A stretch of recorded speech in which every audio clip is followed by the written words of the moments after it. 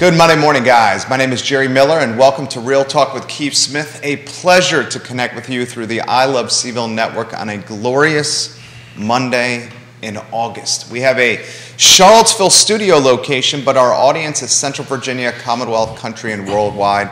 And today we're presented by Yes Realty Partners. I just love saying that name, and I love saying it proudly. Yes Realty Partners, because I know the people, what they stand for, their character, their integrity, and how hard they work for their clients. You know what I also love about this show? My friend Keith Smith. Oh, stop it. And you're about to see him on the show. Stop it. He's got some coffee in front of him. He's perspiring. He's sweating for those that are only listening on podcasts and iTunes and Spotify. He's got a red Sharpie, a green Sharpie, a notes. And I've got a Dairy Market hanky that I'm using to dab my whatever the hell it is, sweat. That's it. Pat your sweat on your forehead. I don't know. I'm just trying to be goofy. Today, it's good to see you, my friend. How was the weekend? Great. We had a super busy work weekend, plus we had our little ice cream social on. Oh, yeah? Yeah, it worked out well. I may or may not have had too much ice cream. Okay. What ice cream did you get?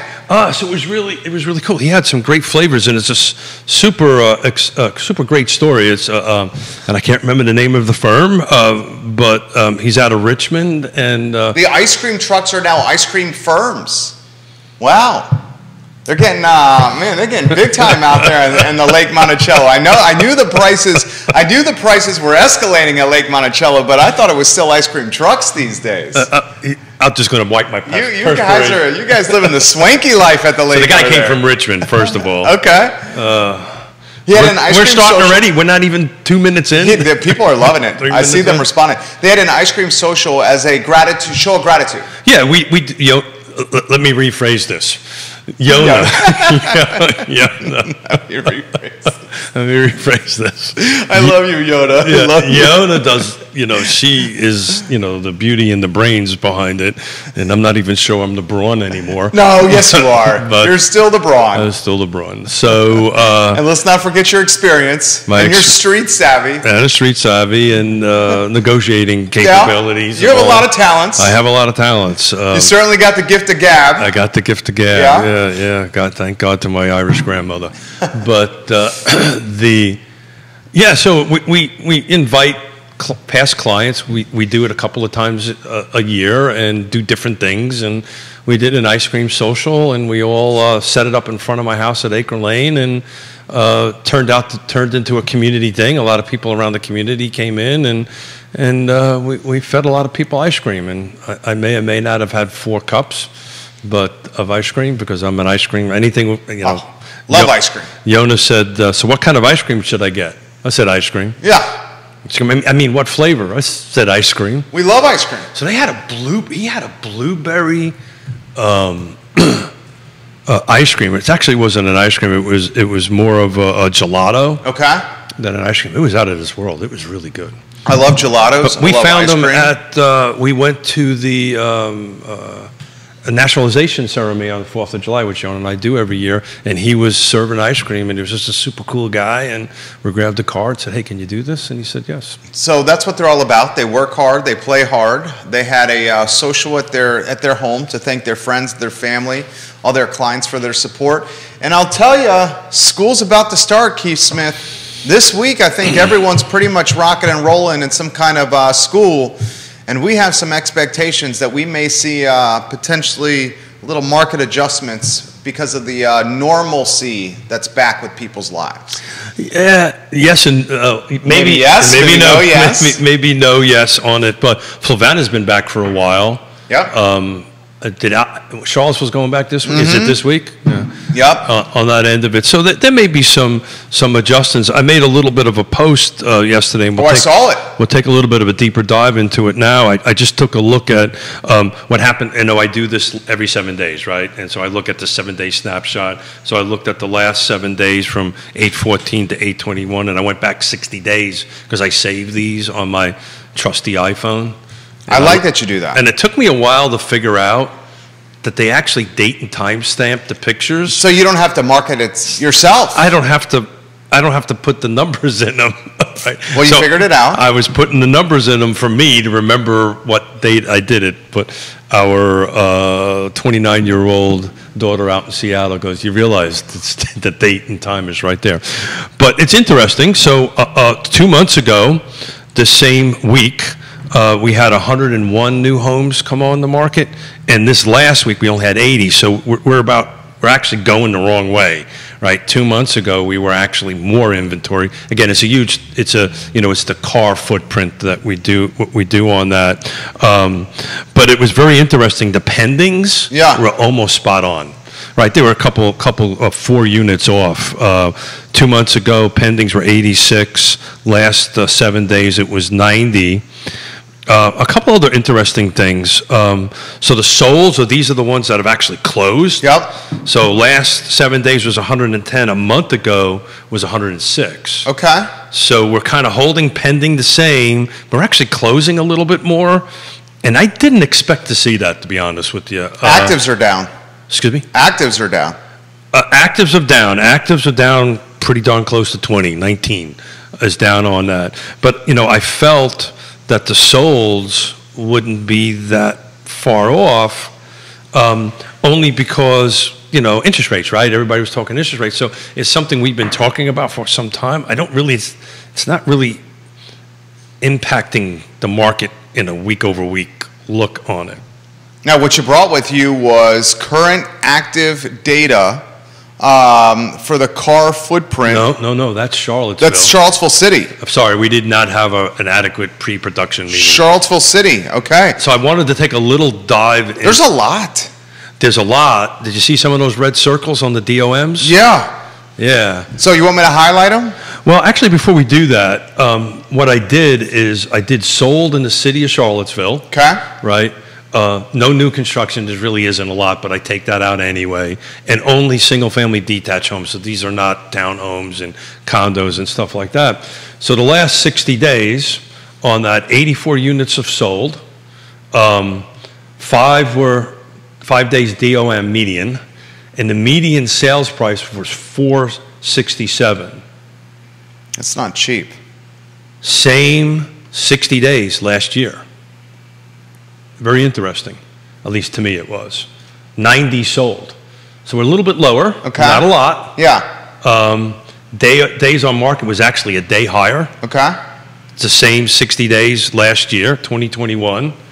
The median sales price was $418, so we're roughly 50 grand plus or minus. Did you hear that? Good Lord. So we have, if you would have bought a house 60 days ago, last year, and sold it now, you're roughly about 10% on the upside. I think you're going to see. So year over year, median has gone up 10% in the city of Charlottesville. 10% year over year. That 60-day block. That 60-day block. That 60-day block. So that the 60 days back from yesterday, actually, when I did it, versus the same time last year. And it was interesting because what you have in front of you is the actives, same thing, single family detached, no new construction, and we're at 43 homes. And there's actually several like under 300,000. But if you take a look at those DOMs, there's 70s, there's 60s, there's 40s, there's 26. And at some point in the show, I kind of want to dive into each one of them and talk about, okay, why are they on the market? That's a great idea. On that end of it. So I'm a little wondering what 60 days from now, I think the DOMs are going to be a little bit higher than 5 on that end of it.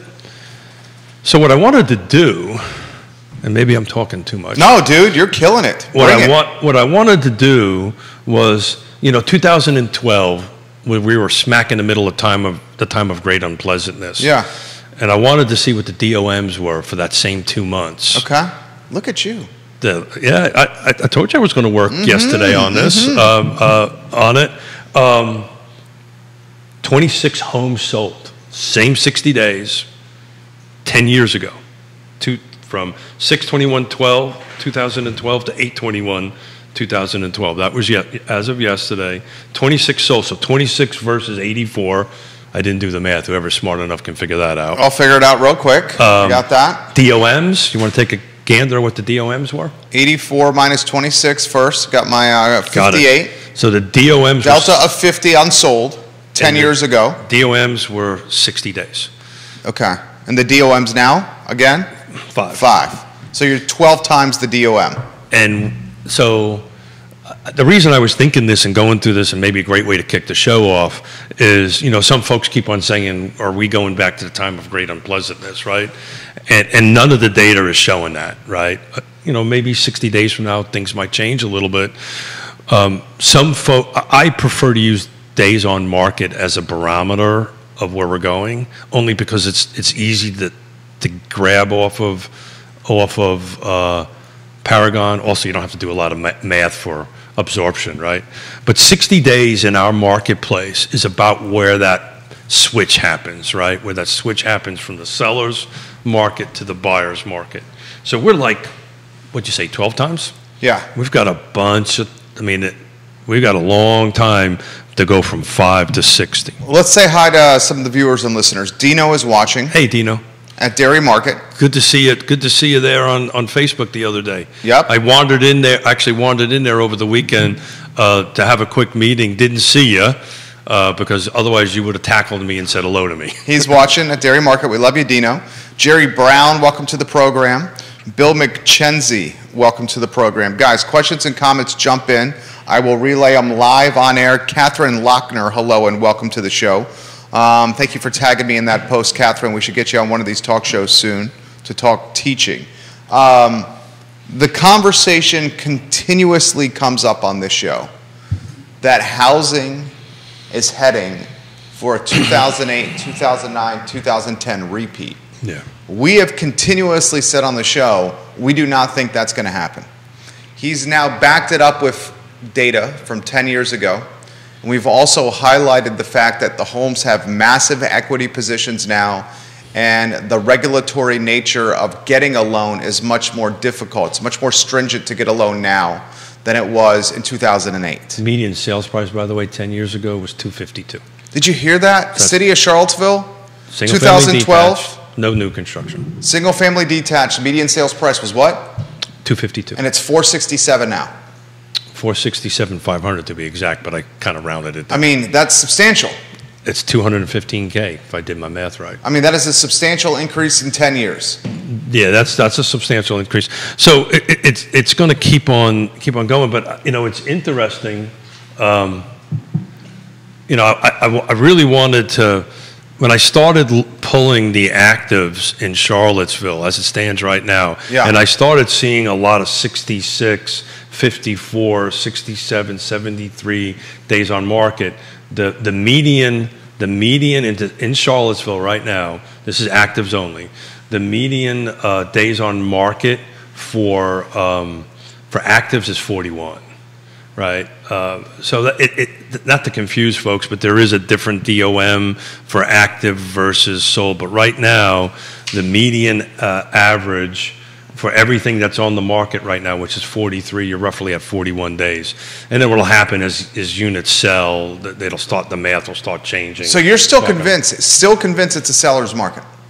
I am, but I really wanted to take, and I didn't have time to do that yesterday, I wanted to take a look at some of these 70s and some of these 60s, literally look at them, you know, without giving away too much information so I don't cross any lines. Sure, yeah. Get the MLS copy. So which one do you want to start with? Well, I've been talking. I haven't had a chance to upload them here in a second. But you know, look, the reality of it is we've been talking about it on the show for forever. And while I do this, I'm going to say, you know what are 5 things on the market, right? Location, price, features, conditions, and timing. You burnt that into my head. I burnt that into your head. So you know. Hang on one second here. Catherine, we're talking 2022 housing versus 2012 housing. We're taking a 10-year look. 2012 was a time in housing in Charlottesville where it was very difficult. We were very much in the middle of a housing recession. And we're comparing data points of 2012 to data points here in 2022. Why we're doing that is we're trying to highlight that housing is in a good position locally. It's backed by strong equity positions in people's homes, and folks aren't just getting loans willy-nilly like they were 10 years ago, 12 years ago. We're also highlighting that homeowners are much more cautious of using home equity line of credits, HELOCs. They're not just using homes as piggy banks like they did 10 years ago, 12 years ago. And that's kept equity in people's houses. Now, Scott Morris, friend of the program, joins us on Wednesdays here on Real Talk, did say this: credit card balances are escalating very quickly for American households. And as Americans, Virginians, Charlottesvillians, Central Virginians are using credit cards to pay their bills, there is some concern with those in finance that homeowners will utilize the equity positions they have to help keep credit card balances in check. Follow that trend. Keith, jump in here. We got comments coming in fast and furious. Yeah, so I just wanted to pull, and I'll leave addresses out so much, and owners and realtors, so I don't cross any lines. But there's a home in Charlottesville that's at 259. It's been on the market for 75 days, right? And so when you take a look at it closely, and you take a look at the pictures, I physically haven't been in it. Again, going back to these 5 location, price, features, conditions, and timing on that end of it, I think in reality the home is just a little bit overpriced based on what has to be done in it. So I think what's happening here is you're starting to see the sellers adjusting the prices. So I can tell you on this one, it started at 269, now it's down to 259, right? So I suspect they've got a little ways to go to hit the market. But what I don't want folks to think, because they went in the market too high, in my opinion, on that end of it, the market is going down, right? So as you see those go down, these listings go down, they just were overpriced to start with. And what they're doing is settling back to the market. We just proved year over year was a 10% gain between 2021 and 2022. So instead of, if you buy today, you might, it'll be probably sub 10%. You're probably somewhere between 6 to 8% year over year kind of gain on it. But so speak to that. So Kevin Yancey, we love when you watch the program. This is also coming in from Jennifer, and Stephen is making a reference of this comment as well. 3 people on we have 15 Facebook pages this show is broadcasting on, 15 Twitter accounts, YouTube, iTunes, Spotify, Apple Podcasts, LinkedIn, Instagram. I mean, it's everywhere here. And my personal favorite, which is Periscope. Periscope, it's on Periscope. Twitter, he's exactly right. So this topic is coming in various forms across the entire network, and it's the appreciation can't continue like this, or Charlottesville City will only be a home for millionaires.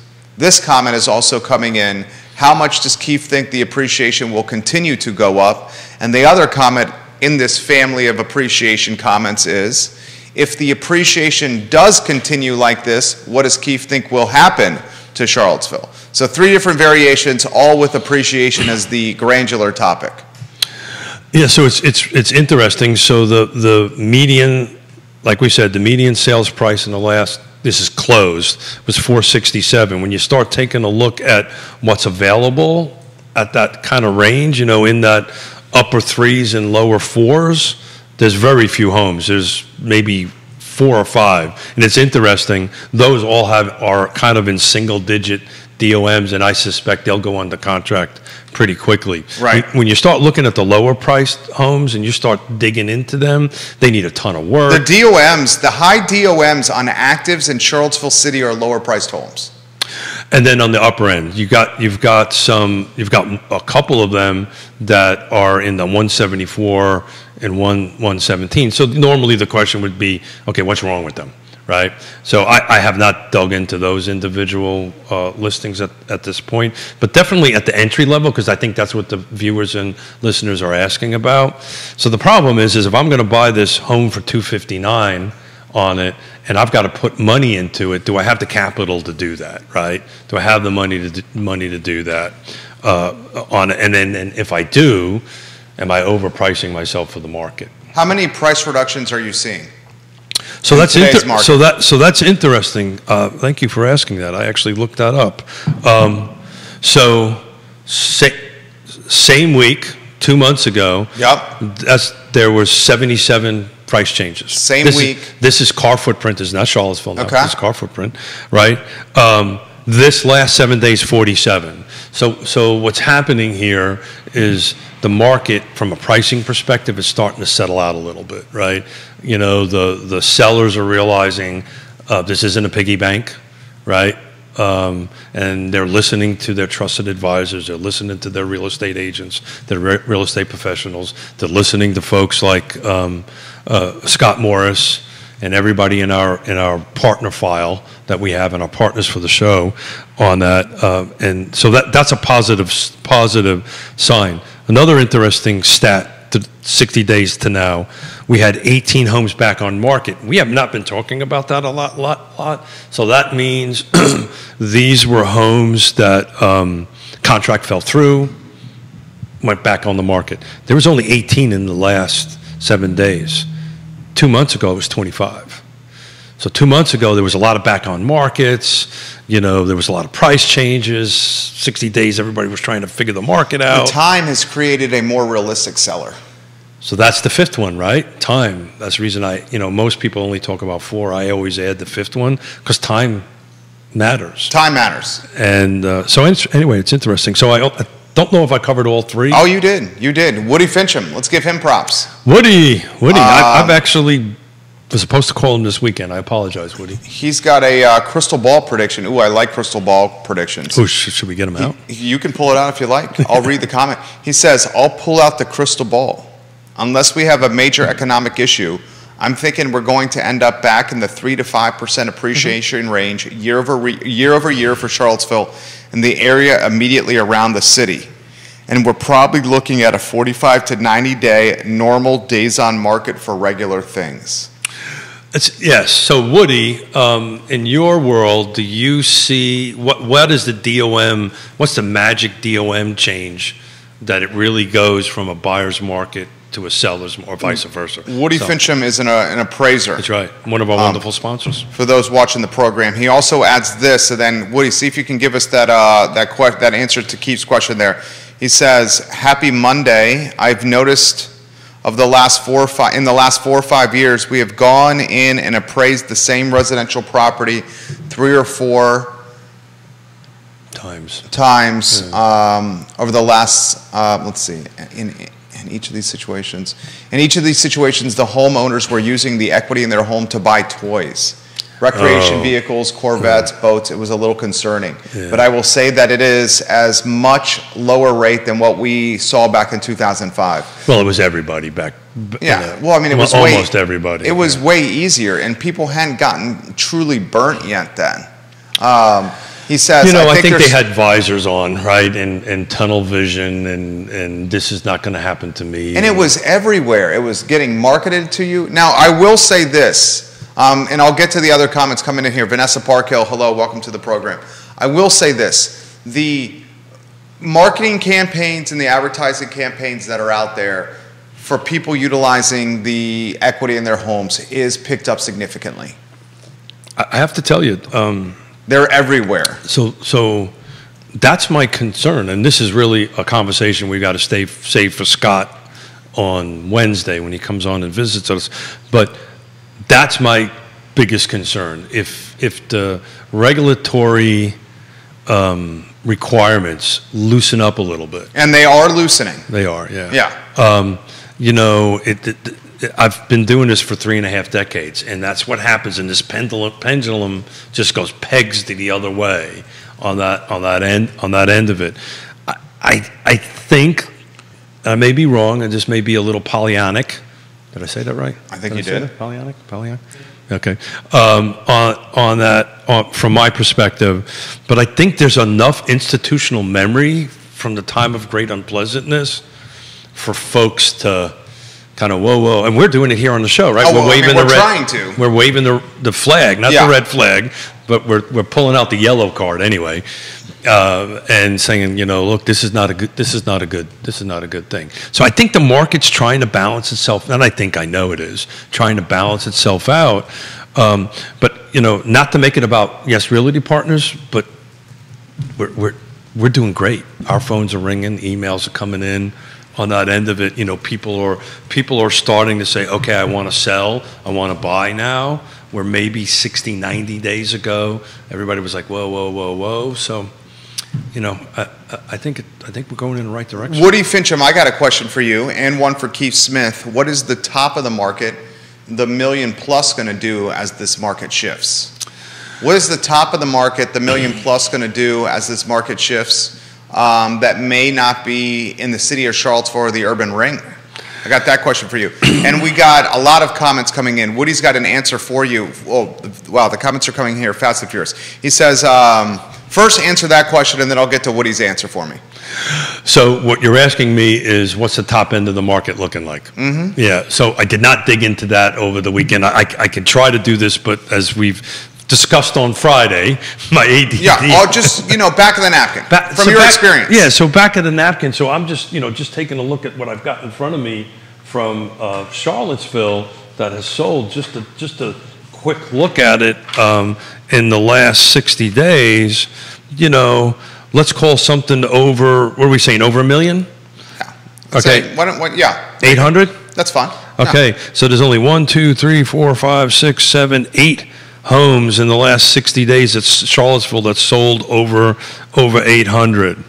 Literally the same amount a year ago. See, that's the little sector, the little piece of the market I'm a little worried about. But I got to tell you, there was 1, 2, 3, 4 in the 800 range. The rest in the upper nines are only 2 over 1 million.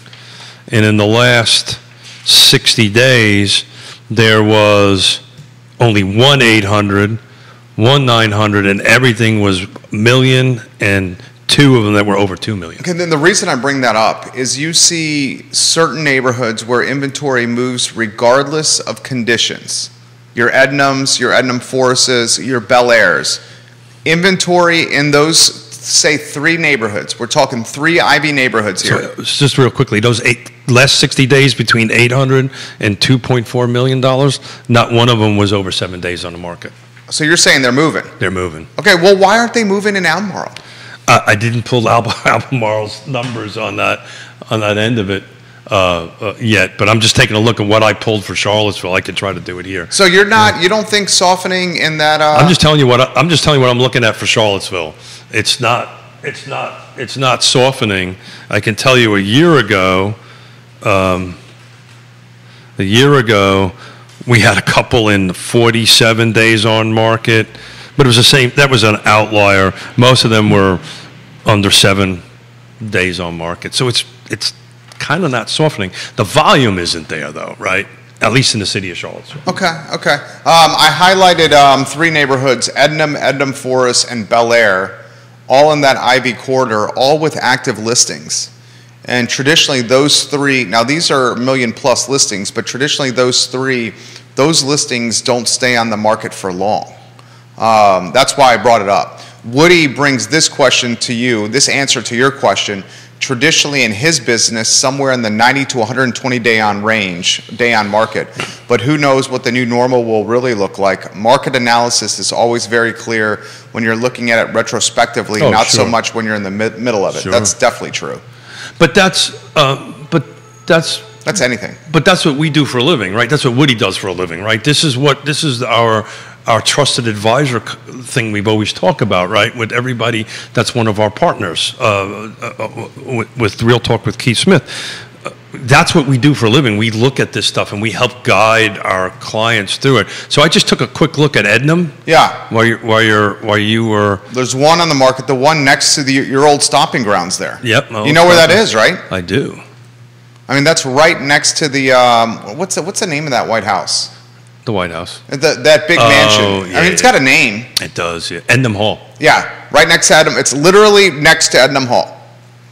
So it's interesting. The reason I bring this up is this is a single-family detached home next to Ednam Hall, across from Farmington, literally a driver away from Foods of All Nations, a 3-wood. Yeah. And it's been on there. Yeah. So I haven't looked at that right now, but I did a quick look at what is active, pending, and sold in the last 12 months. Yeah. And there's literally one active in Ednam. And one sold. So what generally happens Ednam's really not a great choice of a subdivision, because what happens, they very rarely turn over. Well, and when they do turn over, they turn over immediately, or they don't even hit the market when they turn over. Yes. So the one that's on the market that I'm looking at right now in Ednam Forest, that's 1.7 million. Excuse me, Ednam. That's in Ednam. Yeah, I apologize. Ednam Forest behind it. Yeah, that's exactly right. So I don't see that as a long on the tooth as far as days on market for that price point. But the point I'm making is to do a comp against that in there. Very difficult. In the last 12 months, only one unit sold. Well, and very difficult to do a comp because much of Ednam is attached inventory. This is single-family detached. That's exactly right. So it's hard to find a comp here. That's exactly So the comp for this particular listing in Ednam may end up being across the street or Bel Air or Ednam Forest, more single-family detached communities. Yeah. So I just added attached into that criteria real quickly, and it only jumped it by one. And you talk the neighborhood next door, Bel Air's got 2 on the market. Yeah, so these market, this Bel Air, Ednam Forest, the golf course, Farmington. Thank you, Farmington. Yeah. They just don't turn over. They don't. So I'm looking into the history on the one that's on the market that hasn't turned over in years. You're talking the Ednam one. Correct. Yeah. Yeah. I mean, so that's kind of what's happening with that. I think the real thing, and I'm trying to work on a show to bring one of the executives from Stanley Martin, and then another like a custom build like Christopher Bremett. Oh, that'd be a great show. On that, I'd really want to know how the $1 million plus new construction market's doing. We don't really see that in Paragon because a lot of those custom home transactions never hit the MLS. So we don't know what they are. Kevin says this. We got Philip Dow from Scottsville with comments. Kevin from Waynesboro with comments. We'll get to as many of these comments as possible. Kevin says this. All 3 of the neighborhoods you mentioned were custom subdivisions. And everyone knows that those homes, when they were built, were quality houses built by good builders. So deferred maintenance is not an issue. So Kevin's spot on. The second part of it, and thank you for jogging my little noodle here, Kevin. The fact that they're custom, some of the long of the tooth on the market, generally these homes get, and I know I did a lot of them myself, not in those subdivisions, but in other areas. When you start over customizing a house, yeah, you don't get the value back. A, you don't get the value back. B, shrink your buyer pool. Your buyer pool is, the answer is, okay, Jerry, we need to find another Jerry. And God knows that doesn't exist. I'm trying to, there's not another Jerry. That's for sure. Right, Judah? Even though people, he's there's very There's not another Jerry. There's not another Keith either. There's no other Keith. There's no other Judah. There's no other Eliza. And some would say, thank goodness for that. I know my kids would. So what do you address the point of the custom neighborhoods? Yeah, and probably not a ton of deferred maintenance there. He's 100% right. That's a good point. And it's why, in Ednam, and that's what I have in front of me, attached and detached, in the last 12 months, only 2 homes sold. And it's because they just don't turn over a lot. Well, here's a follow-up question from Jennifer. Keith mentions neighborhoods that don't turn over. Which ones would he say are the ones that turn over the least? Great question. Turn over the least. I think we're talking about them. Yeah, I think we are. I think we're talking about them. They're these particular neighborhoods, they don't, Bel Air's one, right? Like Bel Air is across from the Bel Air gas station. Yep. Fantastic location right next to 250. Hop, skip, and a jump from Foods of All Nations and the Boar's Head. I mean, you can get to downtown in less than 10 minutes. less than 10 minutes. Jump in here, Keith Smith. So Bel Air, last 12 months, active and sold is literally no pending. So there's 2 actives there. There's 2 actives in Bel Air. Yeah. These neighborhoods sell like hotcakes. Yeah. So we're looking at the ones that are sold 4 days on market, 10 days on market, 5 days on market, 22 days on market. And these are 2.9, 1.9, 1.2, 1.1. The cheapest in the last 12 months that is sold is $650, which is pretty interesting. I know that one. It needed a lot of work, and that's putting it nicely. Oh, yeah. Putting it very nicely. Yeah, but now it becomes a different math problem there. Well, that one, the 650 that you mentioned, was in a lot of ways a total rebuild. So someone's buying essentially the dirt for that particular one. The one that's just under $1 million, $999,000 on Old Farm Road is an owner agent that has it on the market, and then there's another one that's on a large piece of dirt that's 1.4. Paul MacArthur watching the program, hey, he Paul. says custom is not always the best, and what was custom 20 to 30 years ago looks dated today. So if it's Paul, thank you so much. We actually did some listing presentations on some custom homes I built 20 years ago. And they've reached a certain point in their life, they're moving on, and literally when I built them 20 years ago, I said, guys, you've got to not over customize it. And the answer usually was, I don't care, this is my last house. And it's never your last house, right? There's always some, well, this is a good question for you. And they're pretty customized, and it's gonna be tough to sell. These neighborhoods are selling regardless of the updated nature of the houses. There are other neighborhoods in Central Virginia that do not have this kind of resilience. Sure. But the ones that we're talking about, the inventory sells regardless of the condition. But that's been like that forever. And I guess I want to highlight, there's not many like that. No. I think we've very quickly came to the top of the list. You can't even put Old Trail in that list, right? There's really not that many subdivisions like that, and you're not going to see a lot of them anymore, right? You're never going to see any more like a Bel Air, like an Ednam, because you can't develop them. Because you can't develop there. The development code of development right now would not allow it. No, people are essentially buying a school district in a lot of ways there. We've sold quite a few in there. Because that's Murray, that's Meriwether, that's Henley. So the ones that we've sold, we've never sold a home over there to a young family. Well, because of the price point. It was 90, literally, not a lot of them, about a half a dozen of them over the years, in that they're all folks coming back to UVA, retired, coming back to UVA. Woody, the top of the market usually is mostly unaffected. There are still many conventional and government loan programs out there that are doing jumbo loans, so there's still a good amount of capital available to purchase, but when you get into the luxury market, most of those folks can write a check for it, so it's not necessarily affected by purchasing power due to the increase in interest rates. We do a lot of luxury level property, and I've not really seen any great effect to this point. So it's interesting, the one that's active for 195 actually started off at 1.3. It actually went up. And but it's been on the market for quite a while, 114 days. Look, the buyer who can buy a $2 million house can just bring more cash to the table and adjust the payment.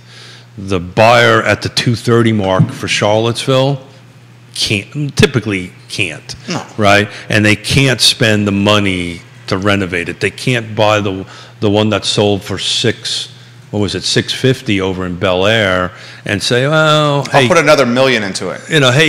Hey Keith, can you send over a dozer and crunch this house and, I want to build a new one? Right. That's not going to happen at that price point. Well said, well said. Do Ashcroft and Keswick fit that model? Keswick Estates in Ashcroft. Yeah, the model you're talking that's about. actually a great. I love this show, man. That just got put on the feed. People are so much smarter than me. Let's see, Keswick Estates, though, right? Keswick Estates. Yeah.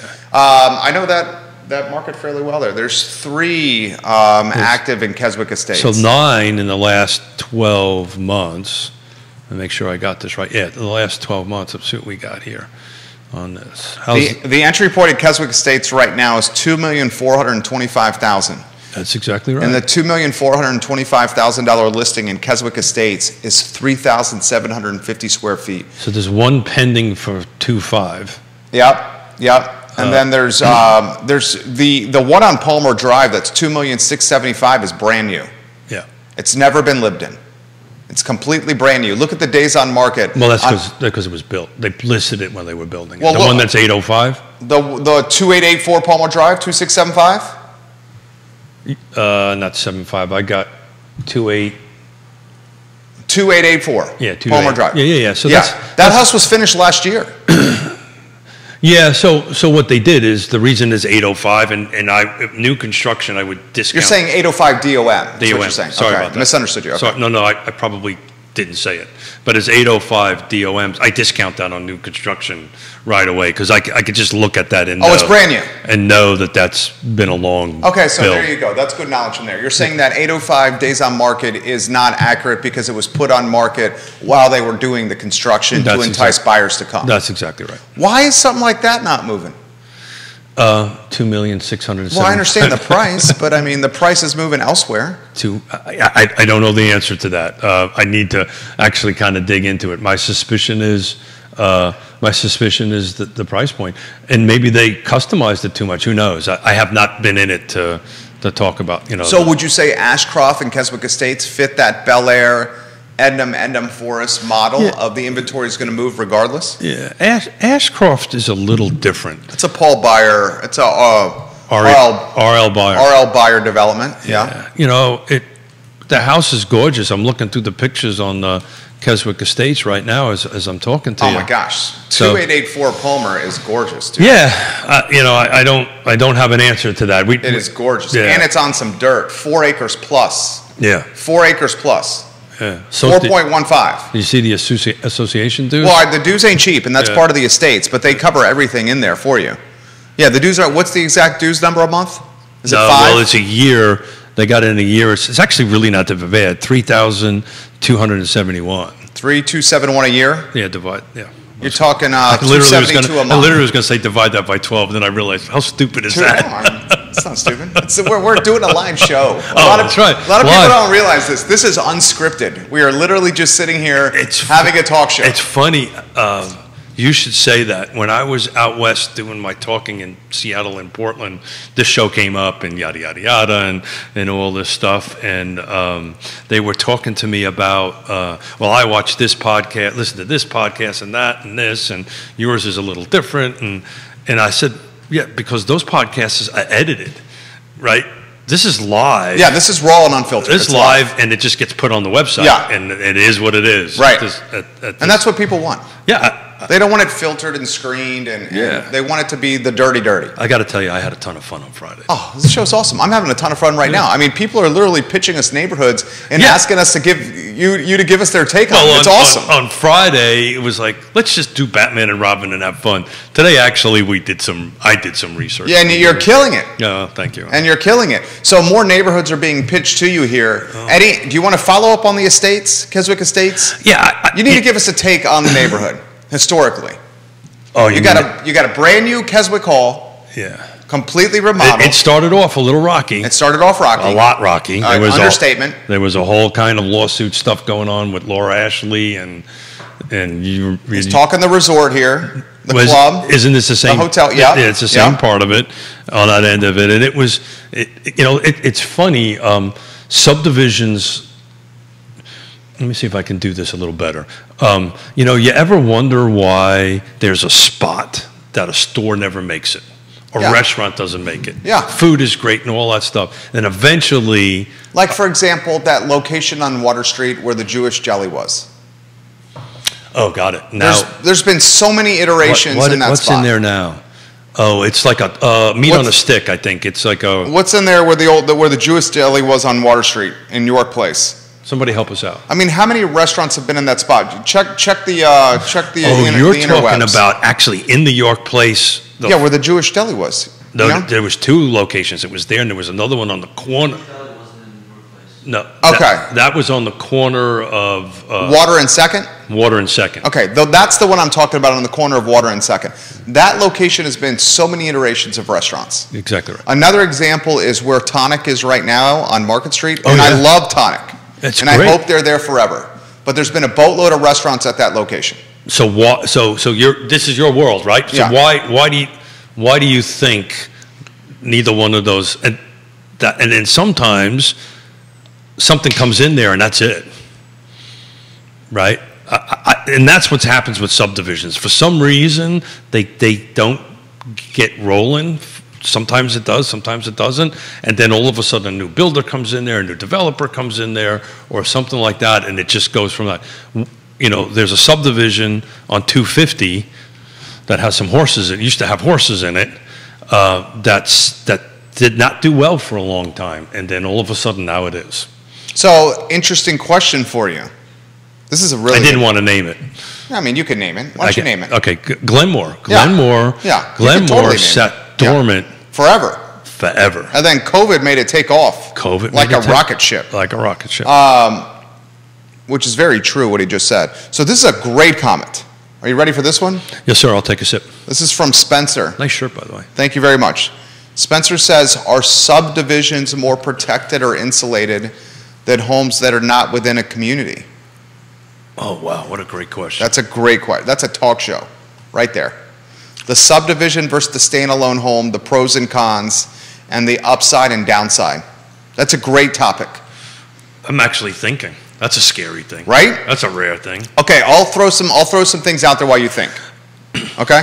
The subdivision is going to offer community amenities where the standalone home will not have the neighborhood amenities that a subdivision has. Some of those neighborhood amenities could be walking paths, golf courses, pools, tennis courts, workout facilities, hiking trails.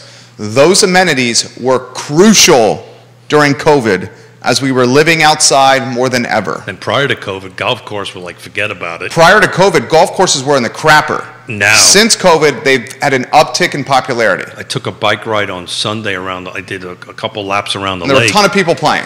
My God, it was packed. Right. People are out there playing. 2 years ago, that would not have been the case. So we should highlight the subdivisions, the amenities. That has value now. It has value, but let's do a little yin and yang here. Please. So the downside to that is HOA payments. And HOA payments, and so people understand, every HOA in the world, okay, in the Virginia world is probably too much of a stab there.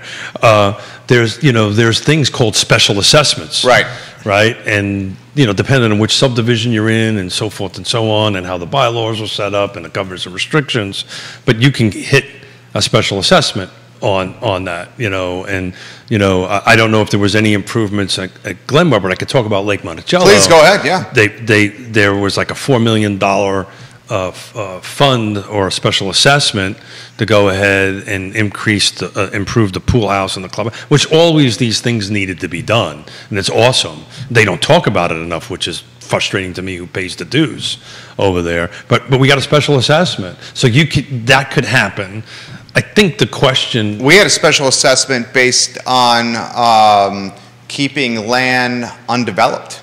Sure. They went Association purchased the land to keep new density from happening. Sure. And the association purchasing the land raised everyone's payments. Sure. So that's kind of the opposite side of it. But I think, who was the person that... Spencer. That's a great question. Yeah. So Spencer, I think where Spencer was driving at is when the time of great unpleasantness happened, did homes out in the county, for instance, with well and septic on it, fare better than homes that were in subdivisions? That's what he's getting at. Yeah. And also in periods like this, that's going to require a little bit of... That's a damn good question. Yeah, that's a damn good question. And Spencer, do me a favor, watch on Wednesday. I'm going to dig into back in 2008, 9, and 10 and take a look at specifically, and I'll have an answer for it. To wing it would be a little different. Shoot from the hip. Yeah, you know what? I think that's a yes and maybe no yes, right? I think at certain price points, it did well. I can tell you Lake Monticello had a lot of short sales, a lot of foreclosures in it. I don't remember seeing a lot out in the counties. You know, maybe they did a little bit better. You know, your water and sewer, you don't have to pay for it, right? It's so that it was helpful in payments, and you don't have an HOA, so all of a sudden the HOA is struggling because of a downturn, says, you know what, your dues now is, instead of $1, is $10, right? So you don't have that. You do have tax increases and insurance increases. So it's a great question. It's a great question. I need to ponder it and dig into some data so I can answer it clearly. And I love it. So Carsbrook. Spencer, thank you. Your take on Carsbrook? People are asking for that. Carsbrook, I'd have to look up. I love people are just pitching you neighborhoods. This is awesome. I personally, I think I've only sold 1 or 2 in the years out in Carsbrook, so I'd have to do a little data search on that. Travis is watching in Danville. Hey, Travis, I'm still trying to get to see you, brother. It says, it seems that the long-term life of new communities without amenities and some mixed use is not as long as those that do have it. PPEAs will become more and more important to help solve the housing crisis and to provide these amenities. Oh. You want to touch on that? No, I love PPE. You want to let us know what those are? So technically the acronym reads Public-Private E is supposed to stand for Education Act. But what it really is when jurisdictions, the public and the private sector get together to do a project. The E at one point stood for education. I think at the point when it was created, it was kind of more of an education-focused thing, but is now morphed into it. And that is a life, that is a business, that is an entity all unto itself. Boy, these questions we're getting are like, dude, they're like, I'm writing down high level, I know. So PPEA is, I mean, we talk about this all the time. We try to have the conversations about this topic and keep it engaging, and so, but a PPEA is so detailed. Catherine Lochner wants to know what that acronym means. Private Public Education Act is what it stands for. And Travis can chime in and fill in what, you know, if I've got that wrong. But it's when the public bodies like Danville gets together with the private entities and they make some magic happen. Multiple people are telling us. Carsbrook, by the way, whenever you want to talk. About let's do Carsbrook here in a second. Multiple people are saying the restaurant you're looking for is Otto Turkish Street Food. Thank you. Otto Turkish Street Food on the corner of Market and 2nd. We wondered why that location, despite having quality tenants, turnovers constantly. And the food is excellent. The food is excellent. I couldn't remember it, but Yonna and I have eaten there multiple times. Carsbrook, Keith Smith. Yeah, one active, 575. Been on the market for 89 days. Carsbrook is behind Coors Brothers, 29 North. Is that right? That's exactly right. Yeah. Okay. Mm-hmm. One pending in the 645 range, and then there are 9 that have sold in the last 12 months. The median sales price over there is $557 in this last 12-month window, with a median days on market of 17. Oh, that's Woodbrook. That's Woodbrook. You're right. I apologize. Thank you. Multiple viewers on this. That's Woodbrook. It was a test. We were testing. So we were going to test. Thank you. It was a test for us. There's a little thing with an M called map. I can click on it and find it. Yeah. So there's. Like I said, I can't remember the last time we actually sold something over there. I think where your Woodbrook and Carsbrook, they're kind of close to one another. Yeah. Absolutely. I think Carsbrook kind of comes up on the Ravenna River, if I remember correctly. The friend of the program, Ray Cadell, lives in one of those subdivisions, I believe. You know what? And Yancey knows his stuff. He says Carsbrook is across from Malloy. Woodbrook is behind Coors Brothers. Dude, you can't get anything by the viewers and listeners on this fine and fair talk We're going to show. get an ice cream and a car. Yeah, you cannot get anything by. And this, again, shows us that this literally is a live talk show. Neil Williamson, welcome to the program. Hey, Neil, how's it going, buddy? Give Neil some props. Congratulations, Neil. He's got a new family member. Oh, he got a dog. He got a puppy. I love seeing that photo on your page. Your life is just about ready to change again, Neil my Williamson, friend. now the proud owner, he and his wife, the proud owner of a puppy. Mrs. Smith is thinking about a second one, by the way. You really? Yeah. Forrest is going to get a brother or a sister? Yeah. What do you think about this comment? I think a sister, but there is an intrinsic value that exists from being in a well-developed subdivision. Agreed. We've seen builders build inside of subdivisions, and then build the same model outside of the subdivision, and there is certainly a difference. The dirt costs more to be in a subdivision, but I would have to say that consumers are willing to pay more to be inside of that community. That's from Woody. Woody lives at the lake, right? Yeah. I was just literally thinking, as you were speaking, I wonder what Woody thinks about this, and there you go. Look, so not to speak for my wife, she would feel the same way. Yeah, but I can tell you one of the hardest things to find right now is something on 2 acres with no covenants and restrictions. There is buyer profiles. Maybe that's a wrong choice of words. I'm not supposed to use that word. There are buyers out there. There you go, Smith. Just erase that whole last statement. We can do that, right? Yeah. Totally. I think he just did it. It's erased. Look at that. I never said that word. Oh, he never said that. There are buyers that call us and say, look, I'm picking a number, $500,000, 2 acres, well and septic. I don't want to be beholden to a covenant. You're talking just the dirt. No, a house. A house. That house doesn't exist. Yeah, okay, 750. Whatever the number is. Okay. But there are buyers out there that want to buy and live someplace where they don't have covenants and restrictions. They can put their RV on there and not get yelled at. Where is someone getting 2 acres in Albemarle County for $750,000 with a house? Yeah. Like I said, forget about the number. Okay, all right, I was going to say. Forget about the number. I can see someone spending. I was trying to make a point, Miller. $1.5 million, $1.75 million for 2 acres with a house and no covenants and restrictions. I was trying to make a point, Miller, and you went ahead and. What would the hotbeds be? And more folks are asking about neighborhoods. One that we should highlight is Turkey Run.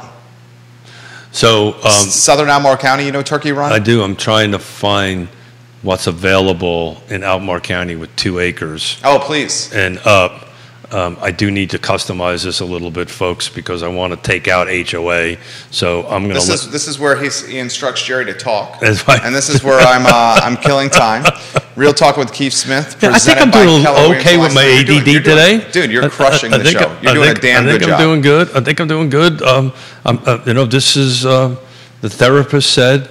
This is what I should do on the show. So. Catherine Lochner says that exists in the Bedford Hills subdivision. 2 acres, low HOA, no covenants and restrictions. Catherine Lochner.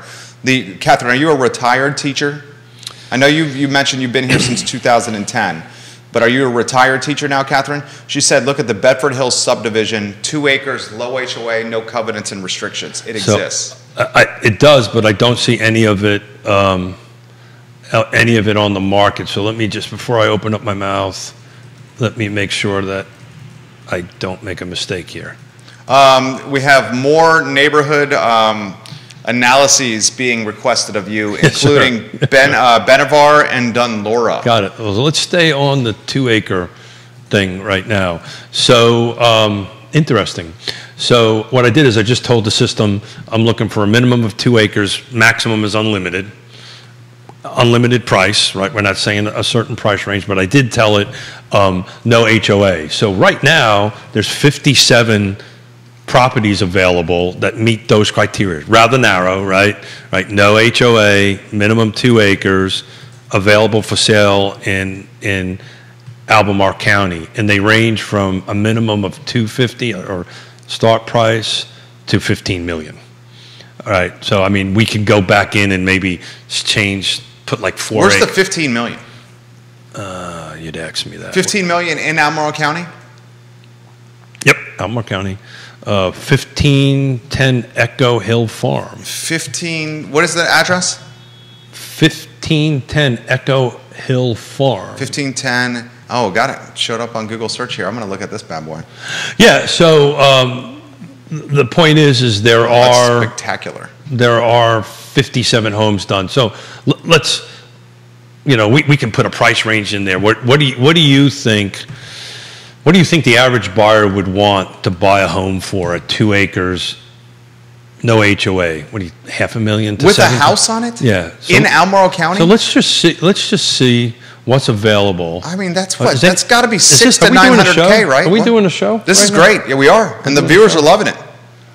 So I'm going to do, just for the heck of it, I'm going to put a minimum of 500 to, oh God, not 75 million. To 750,000. There's 8 homes, to your point. So there's 8 homes with minimum of 2 acres, no HOA, in Albemarle County, ranging between $500,000 and $750,000. And the DOMs on those? I'm working on it. 17 days. Okay.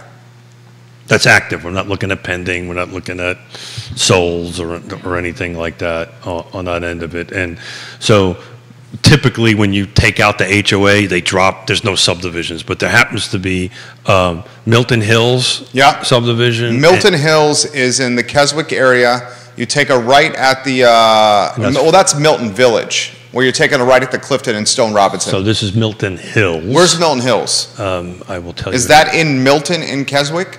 I don't know the answer to that, sir, but I'm going to find out because there's a little thing called M for a map. Yeah. I can figure out. Google Map is a beautiful thing. No, in my Paragon. I don't have to go out that far. Yeah, it's by Milton in Ashmere. It's off of Milton Road. Okay, that's a great spot. Yeah, Keswick area by the Clifton and Stone Robinson. Yeah, so it's by Eagle Mountain Baptist Church. Beautiful back there. Yeah, so that's been on the market. Zero just came on today. $500,000. That's probably not going to last very long. No. 3,200 square feet. Let me see what we got here. Three bedrooms, three and a half baths on 3.9 acres. No HOA. Multiple folks are saying you need to do a talk show on individual neighborhoods. Yeah, sure. We've talked about that once or twice before, and the executive producer's been gallivanting, and he hasn't. The man is a very well-traveled individual, Keith Smith, and he's earned it. You've earned it. I was talking to Yonna this morning. Wednesday was like, I didn't do a show for 3 weeks. Wednesday was my first show last Wednesday. This is my first full week. I'm excited. Oh, look at that, 11:20. No, plenty of time. Okay. I'm enjoying this very much. The subdivision versus the standalone. Yeah, so it depends on the buyer, right? On it, I think Woody's analogy is right. I think if you would when I crunch a bunch of numbers between now and Wednesday, I think at the end of the day, you'll see subdivisions will perform a little bit better than out in the country. Certainly in COVID. Well, that's interesting because, where do I go? How far back do I go, right? You should do it. You should do the snapshot 2019 versus, so you get a little of the non-COVID. So what I'm going to do is this year, last year, 2019 and 18. It's once I set up the program, changing the dates become easy and just take a bunch of notes to go ahead and do it. You brought ammunition today. I did. I got all kinds of stuff. We didn't even dig too much into the rest of the actives in the city, but I'm going to be tracking that. The fact that there's quite a few over 60s in there, there's more single digits, but I don't remember seeing a lot of 60s and 70s in the city for quite a while, so we're going to dig a little bit into that. Your closing thoughts for the viewers and listeners on on housing now? I think it's, now's the time to buy. We've been saying that forever. Now, if you're ready to buy, now's the time to buy. If you're ready to sell, now's the time to sell. And that's always the case, right? But the market, at the moment, we're somewhat resilient. The inflation's kind of up there. I don't care what anybody says, we're in a recession. technically, maybe we're not, but we're in a recession. And but homes are still being sold, right? You know, over the last 60 days, we had 106 sold last week, and then 110. So, you know, so we're doing pretty close on that end of it. Sorry about that. No problem. Hearing aids were ringing there. I didn't shut the phone off. Catherine wants us to do a show on how is housing affecting overcrowding in Charlottesville city schools.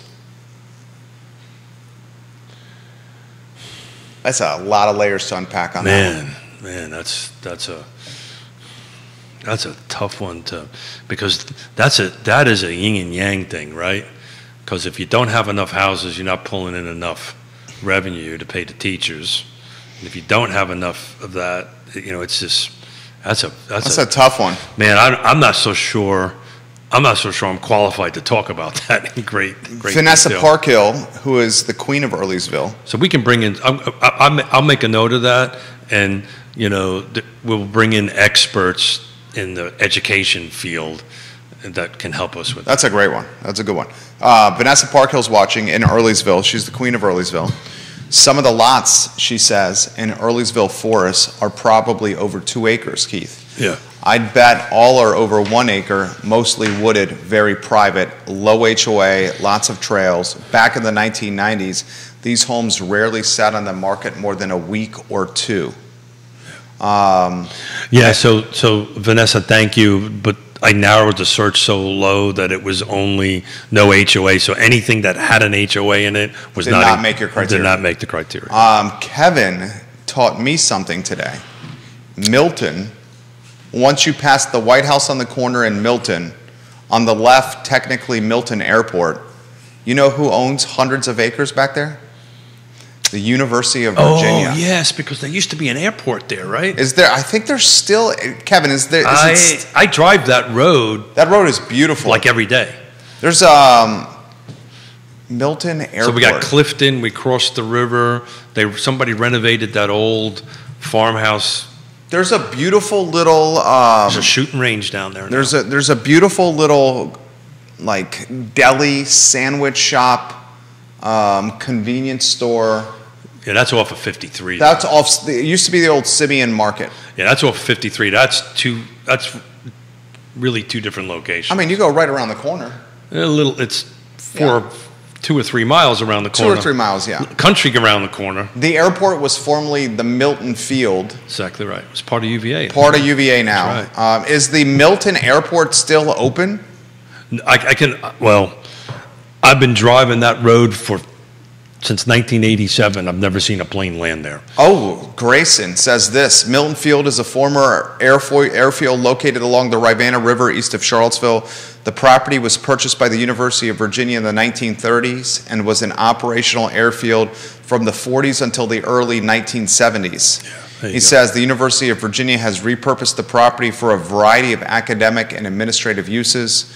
And the Rivanna Radio Control Club also uses the property for model aircraft flights. That I can verify. I've seen the model planes fly around there. And then Albemarle. Dude, I just learned something. Right next to it, Albemarle County just built an indoor shooting range. I literally, Kevin and Grayson and Catherine, you guys got us going today on a great topic. History of the Milton area would be a great show topic. And Travis says, Keith, you should do a show on PPEAs and how those benefit communities that engage them. You got a lot of pressure right now. That made me choke. You got a lot of pressure. Look at that. Thank you, Travis. You guys are the best. We love you, viewers. Travis, you just shut me. I think that's the first time somebody shut me off. That's a great topic. It's a great topic.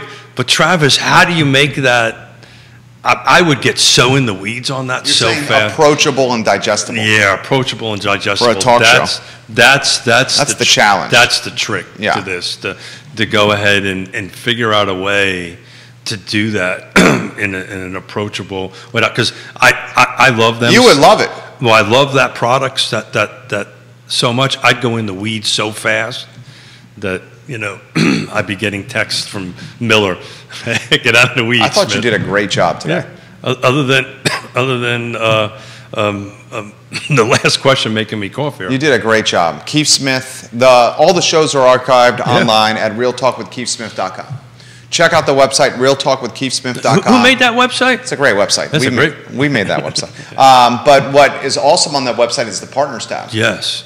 Please pull down the Partners tab. Please go ahead and support these folks. They're in the chain of command, for using old Marine Corps terminology. And actually, one of our great sponsors, Sigora, is going to be coming in on Friday to talk about some neat stuff that they're going to be releasing. And I want to kind of dig into, hey, we're actually getting ready to put it in our house. We're kind of going to use our house as a beta test on how the process works and so forth and so on. And you know, with inflation going up, if there's a way that this can put on it and cut your electrical bill, which is what we're going to talk about. Any dollar counts. Every dollar counts. You crushed it today. Thank you. I had a great time. I spent a couple hours prepping yesterday, and hopefully it showed. It showed. It showed. You, Judah Wickower, job well done as well. He's our director, Judah Wickower. Did Liza do good today? I thought Liza always does no good. Tail wagging or nothing? Of the four mammals in the room, Liza the dog performs at the highest level and at the most consistent clip every day. Well, she got special treats today. Now, granted, the extent of what Liza has to do from a performance standpoint is eat treats from Keith and wiggle her butt so people love her, and she's very good at doing that. I would say she does that well. There she is. on command. Can you show Liza to the viewers and listeners somehow, Judah? I know this is putting you on the fly here. If it's very difficult, no problem. Oh, you're making it happen. You got the studio camera? Liza, are you still over there? Are you going to you can climb over there and show them how you spoil her. It would make great content. Great content. Okay. Yeah. Are you showing it? Oh, wow, you are actually showing it. This is live programming at its finest here on the I Love CVille Network. This is what Keith does 3 times a week. He gives Liza the rescue dog somewhere between 15 and 20 treats per day. You're exaggerating. No, that I am not exaggerating. You're exaggerating. I'm not exaggerating. People, and as a result, I think Liza would leave with Keith. Oh yeah, totally. He already knows. Totally. Totally. And he says it just straightforwardly. She would leave with me. That's the owner right there, Judah. Does that matter to me? Oh, I love the show. We'll see you Wednesday? Yeah, Wednesday's going to be fun. Scott will be with us. We'll kind of pick up some of the stuff from today. And I'm excited about Friday. You know, Tad Terrell is a lot of fun. Oh, he's the best. We're gonna have a great time. And the most jacked guy in solar. Yeah, there's something wrong with that. Dude is diesel. He's a brick house. Literally, he's a brick house. Tad Luttrell from Sigora fronted the program on Friday. Wednesday, I'm Scott smart Morris. enough just to call him sir. Yes, sir. No, sir. Whatever you need, Tad. Whatever you need. Our house is your house, Tad. That's right. Just don't, whatever you need. That's right. Don't put me in your bicep, Tad. Normally, I was trying to negotiate a better deal for the solar, but I kind of gave up on that. You'd break your kneecaps. Judah, Keith, Jerry, Real Talk with Keith Smith, online at realtalkwithkeithsmith.com. I Love CVille show in 58 minutes. Have a great Monday, everybody. Have a great Monday. Take care, everyone. Take care. Keith, that was excellent. That was fun.